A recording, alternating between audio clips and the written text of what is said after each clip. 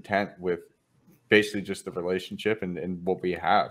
And that is rare nowadays, but that is the quality type of woman that you want to have in your life. Mm-hmm. Well, you're talking about the top 20% of women. Okay. It's Fair. The reality of it is the top 20% of the men are those guys that go out and really earn or have basically frame and stuff so that women are attracted to them.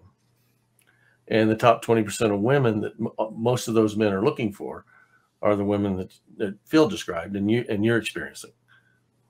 Okay. And those top 20% of the women, they're looked down upon by the other 80% of the women. You know, you have the same thing going on with women that you have with men. It's just the opposite.